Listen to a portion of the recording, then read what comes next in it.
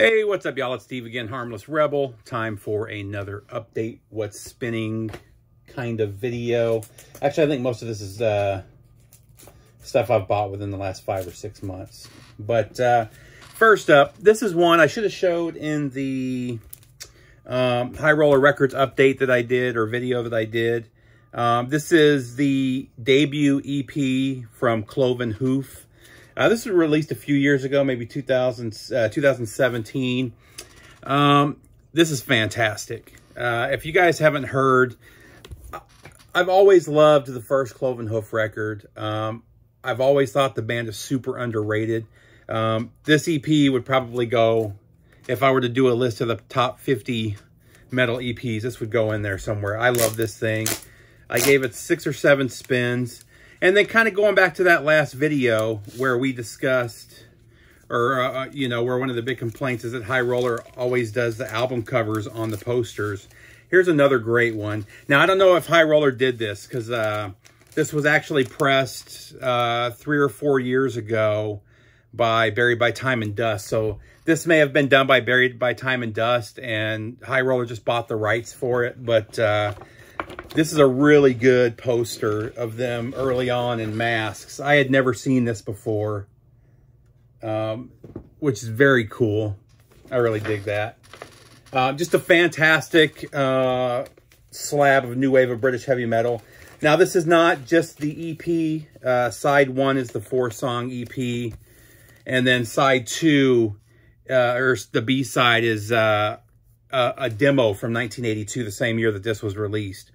All 8 songs are fantastic. This is one I highly recommend grabbing, whether you're into traditional metal, new wave of British heavy metal. It's just a killer EP. Next up, so who released these? Church of Vinyl with Sanctuary Records have just released 3 of the later Dokken albums. I've liked just about everything that Dokken's released, other than that album that they put out a couple years ago of their late 70s and early 80s songs. I could have lived without that one, though there were a couple of good songs on there. But this is Erase the Slate. This is the last, is it Pilsen? I think this is the last album that he was on. You know, the one thing I'm missing from this one, I really like this album. It is a good album. I'm definitely missing George Lynch on here. I don't remember who the guitarist is on here. It wasn't a guy I was familiar with. But, and he's good. I have no real complaints about him. Just not as good as Dokken was. I've always liked this album. I've had this on CD for years. Really nice to finally have it on vinyl. They did an okay job with these. They cleaned up the logo. The pictures are still pretty fuzzy, though. They could have done a better job on that. Grab these while they're still available. They only did 500 of them. They're popping around for 40 to 50 bucks. That's about what they were. They were a Europe-only release, and with shipping and stuff, it didn't matter how you got them. They came out to about 40 bucks a piece. I think I got them for a little less than that, but it was right around there, which sucks. You know, I wish they would have been distributed in the U.S. I do still see them popping up on Heavy Metal Museum and a couple other places, though. Next up, Exciter, Heavy Metal Maniac. I was really happy about this one. This is one of the Gimme Metal releases from a few months ago. This is another one of those situations. I think I talked about Exumer in my last video, where I was about to cancel, because you can cancel the months. So like the album for next month is a Ghost debut. I don't like Ghost at all. They just don't do anything for me, so I canceled that one. I was actually about to cancel this, and then I double-checked, and I had all of their albums except for this one, on vinyl anyway. So really happy to have this on vinyl. This is not my favorite Exciter album. I still like this one, though. It's usually the second and third album that I go to when I'm in the mood for Exciter. I've liked pretty much everything they've released, so...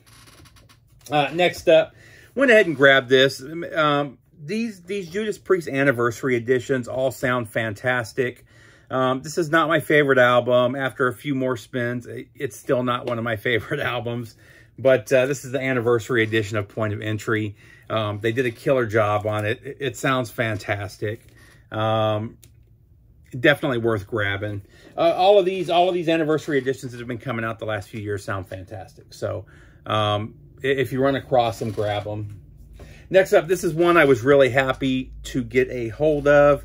They did a super limited run. It sold out in a matter of hours. Luckily, I saw it and I was able to buy it right away. I had an original pressing of this, but it's just beat up. I ended up selling it a while back. Really happy to have grabbed this. I think they were selling it for like 22 bucks. These are already going for close to 100 bucks. But this is Kiss, the best of the solo albums. Now, unfortunately, mine came with a seam split. I don't know if you can see it right there. And when I contacted Kiss, the Kiss web store about it, they were out. They had already sold out of them, so they refunded my money and told me to keep it. So, got it for free. Still sucks, though, that it came with a seam split. Next up, again, man, they've been, who is it? Is it E1? Yeah, E1 has been doing limited represses of the Crowbar albums. They're all selling out fast. Get them while you... Actually, they just posted another one today that they're doing a run of only 500, and it's going to sell out quick. This one sold out in about a week, and the prices are already starting to skyrocket on this one. Really cool split-colored vinyl, though. How did they do it?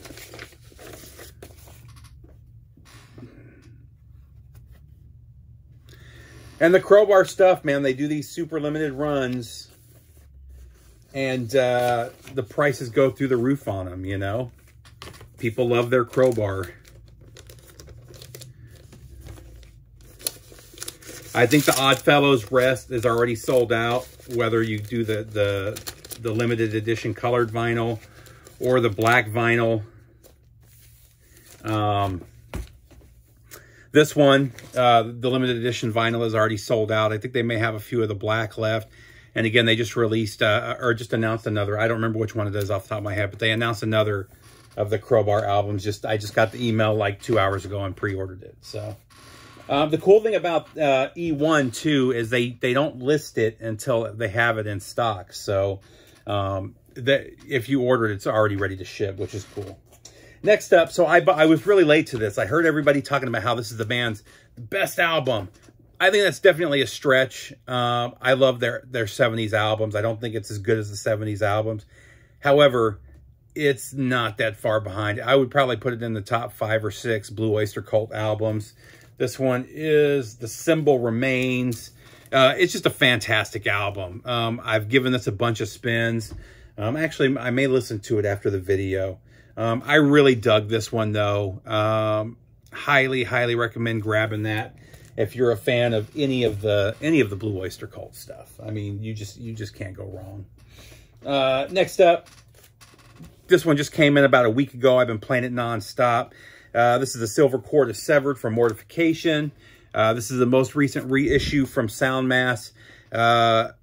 Scott Waters did a really killer job on the cover here. The original cover was a red background with a bass guitar.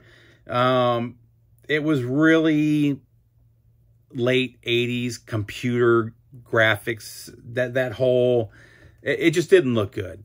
You know, go online and check it out. This new cover is 100% better, and it's just a fantastic album. Soundmass has been killing it. I ended up getting this one for a really good price through Metal Helm.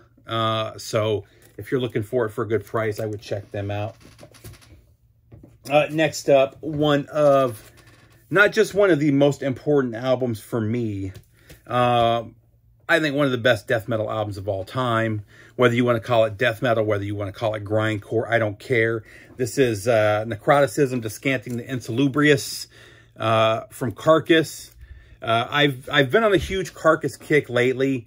Now, also, I want to mention this. I just got this one in a couple weeks ago.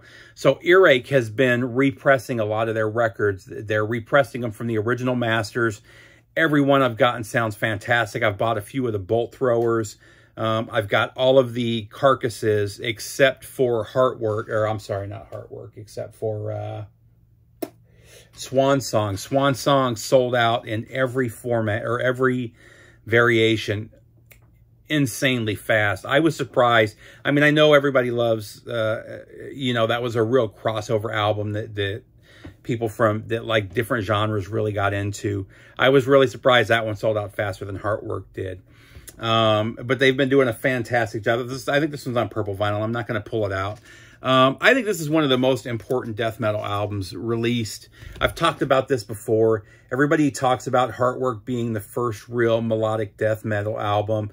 And there's people that complain, that say it's Gothenburg that had the first one. The Gothenburg bands, was it In Flames? No. Maybe it was In Flames. One of the Gothenburg bands. I think this is the first melodic death metal band. This is where you really see the transition from grindcore, and there's some really killer melody in here. It's not as melodic as Heartwork was. This is still a fantastic album. This is the album that really got me into death metal and extreme music. I had heard Death. I had heard a few bands before that, and that I thought, oh, that's cool. This was the album that got me into it, though. And when I bought this new, I played this thing for months. Everybody that I was hanging out with was sick of this album. I played it so much. This is a must-have. Again, this is the reissue that Earache just did, and it sounds fantastic. I've actually got, like I said, I bought all of the reissues. They all sound phenomenal. The only one I don't have yet is Symphonies of Sickness, and I've ordered it. It just hasn't come in for some reason. And I haven't listened to the New Carcass. I've got the New Carcass sitting right here.